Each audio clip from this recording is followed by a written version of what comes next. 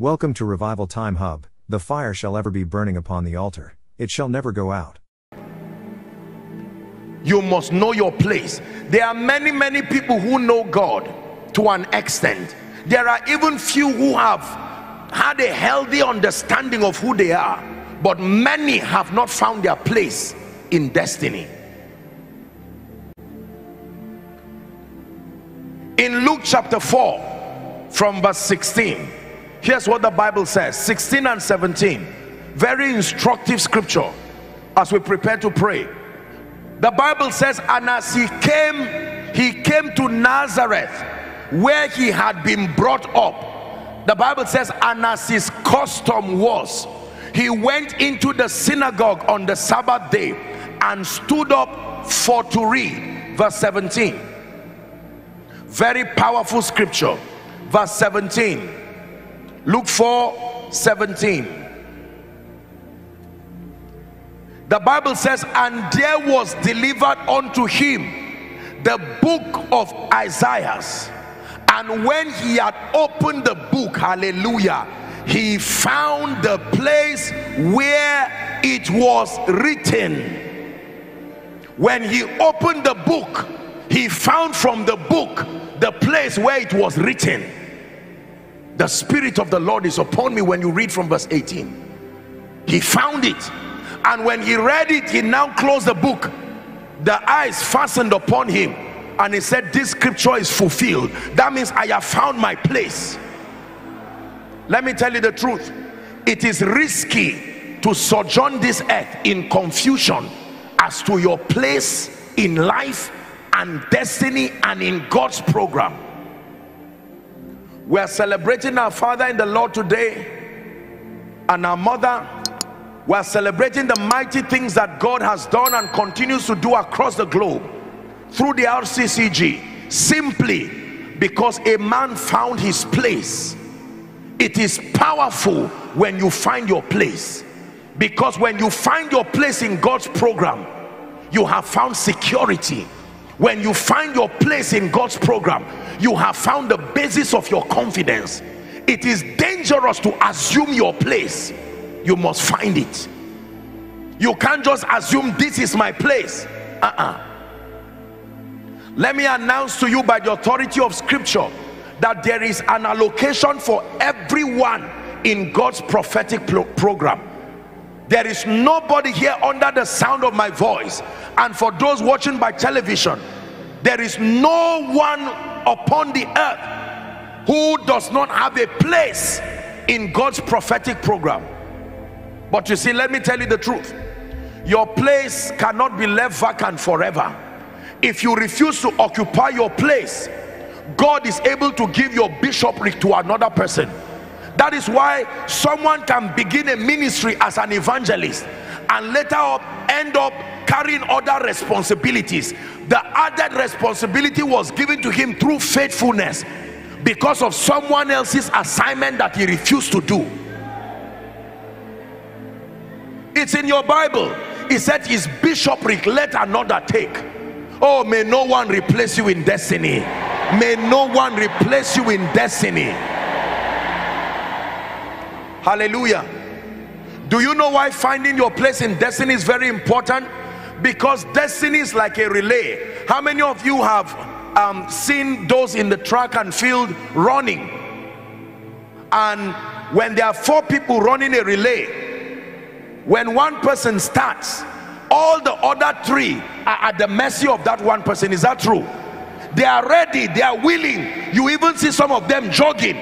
But if the person to come is slow and is wasting their time, he can delay the destiny of all the rest.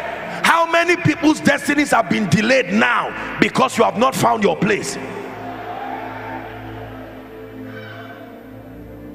Imagine if Mary did not find her place. Imagine if Joseph did not find his place. Imagine if Jesus did not find his place. Imagine if Abraham did not find his place. Esther, Paul, who wrote 2/3 of the New Testament.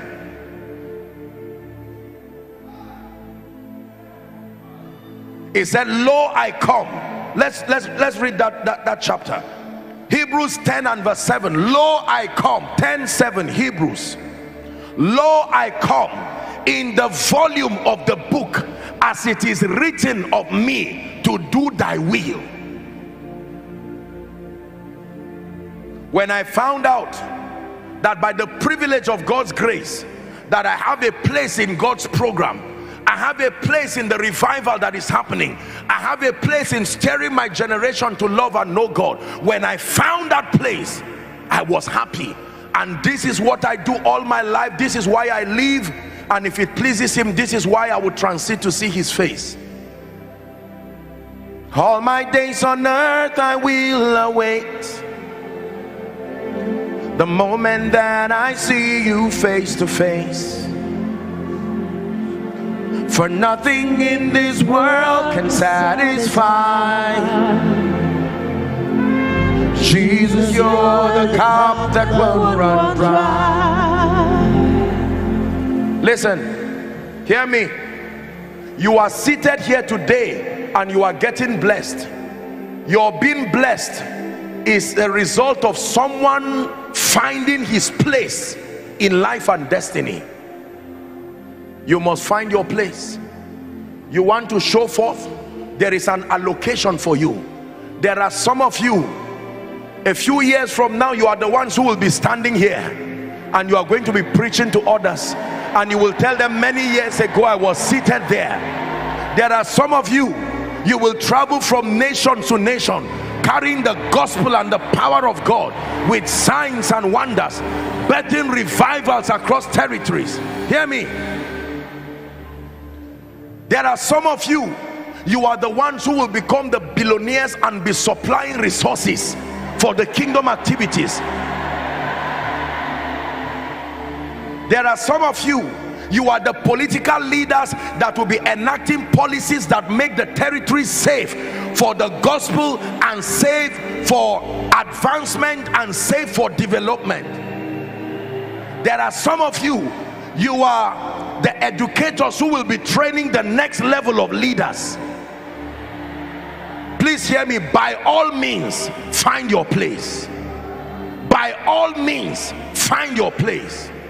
It is a risk to not find your place. Listen carefully.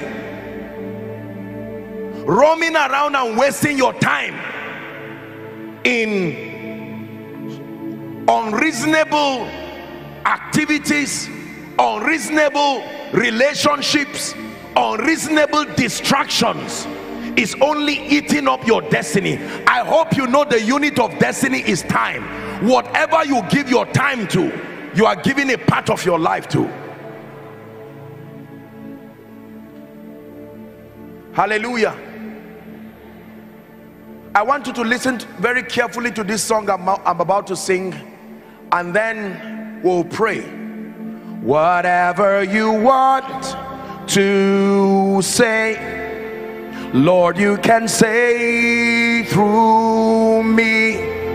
Whatever you want to do, Lord, you can do through me. Whoever you want to bless, Lord, you can bless through me.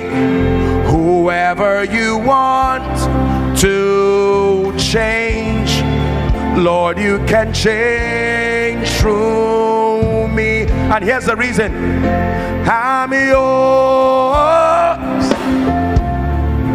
Jesus, I'm yours forevermore. I'm yours, Lord Jesus, I'm yours forevermore. Listen, whoever you want to lift, Lord, you can lift through me. Whatever you want to start, Lord, you can start through me. And whatever you want to end, Lord, you can end through me. Is that someone's prayer? I'm yours, Jesus, I'm yours forevermore. I'm yours. Jesus, I'm yours forever. Now hear me. Whoever you want to heal, Lord, you can heal. Through me. Whoever you want to change, Lord, you can change through me. that is what it means to find your place in destiny. Lord, if there is someone who needs healing, Joshua Selman is available. Lord, if there is someone who needs to know Jesus, Joshua Selman is available. Lord, if there is a nation that needs revival and that the fire of God falls upon it, Joshua Selman is available. Do you need me to give you a prayer request, or are you already praying?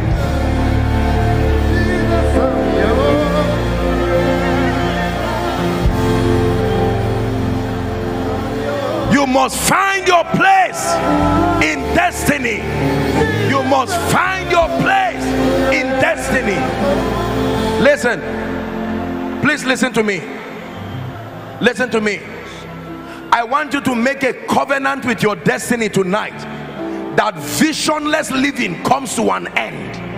Make a covenant with your destiny that anything that wastes my time, tonight is the night I wrap it up.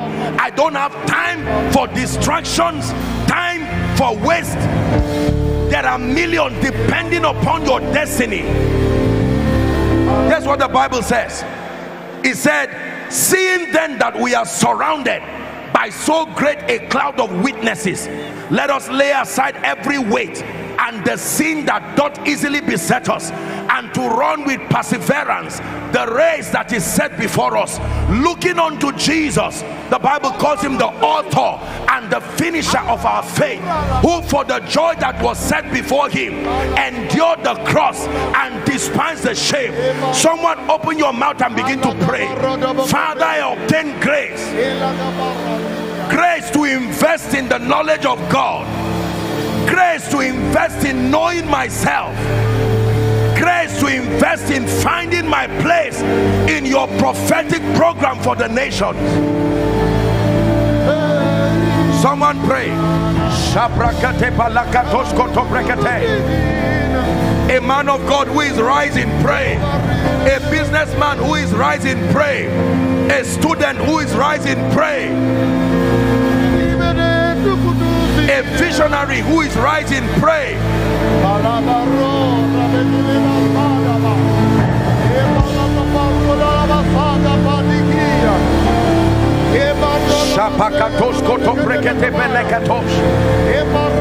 Hallelujah.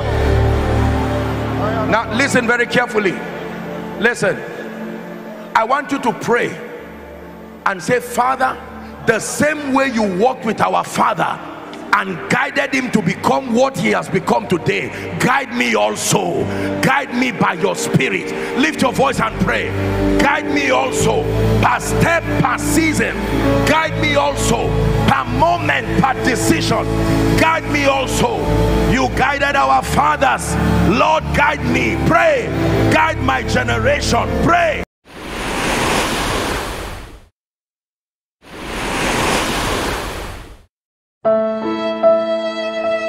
Welcome to Revival Time Hub. The fire shall ever be burning upon the altar. It shall never go out.